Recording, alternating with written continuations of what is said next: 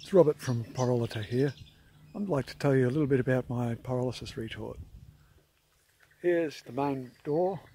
This is where you put the biomass in. It's just pretty simple. Put the wood in the box, start a fire underneath. Now I've got it so you can use LPG. Just run it on LPG. I prefer to use a little bit more of the waste wood just because it's a bit quieter.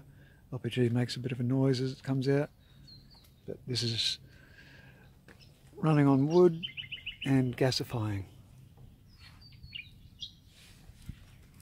So you can sort of make out, yes, there's a couple of lumps of wood in there, over here, and some coals, but predominantly the main fire is coming from this pipe.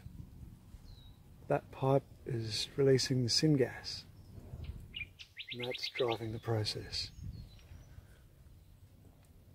Just like you can hear, and as you can see, there's no pressure.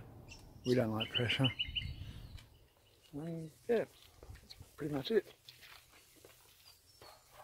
Here we're collecting wood vinegar, bio oil, but yeah, tow it behind a car. I've got my old Jeep. You could tow it behind a Camry or a Commodore or pretty much anything. Hope you like it.